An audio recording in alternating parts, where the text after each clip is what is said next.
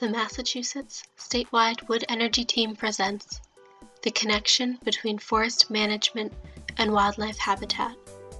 More than 60% of Massachusetts is forested, and these woodlands provide us with scenic beauty, clean water, habitat for wildlife, and wood to use. Forests of different ages and composition provide habitat for different wildlife communities. One important habitat that's now rare in Massachusetts is the early successional forest.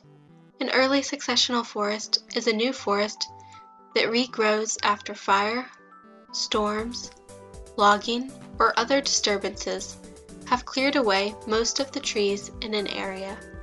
In these clearings, trees, grasses, and shrubs such as blackberries and raspberries begin to grow. In just 10 years or so, the young trees will grow tall enough to shade out this low-level vegetation, and different species that prefer a mature, closed canopy forest will begin to move in.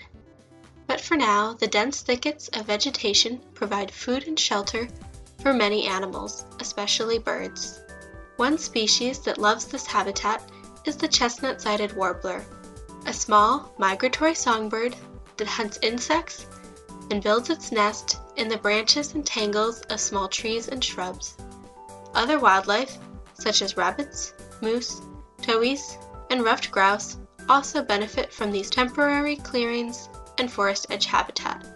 Today, less than 5% of Massachusetts forests are new forest habitat, so many birds that live in this type of forest are declining in numbers. To improve conditions for these birds, Massachusetts state agencies have programs to educate foresters and landowners about how they can make a difference.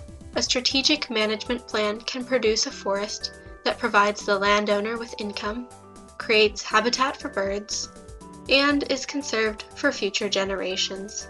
Foresters for the Birds is a partnership that supports foresters and landowners who manage bird-friendly habitat.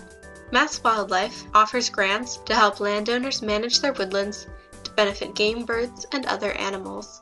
To learn more about the bird species that benefit from new forest habitat and the programs available to help you increase this type of habitat, check out the links in the video description.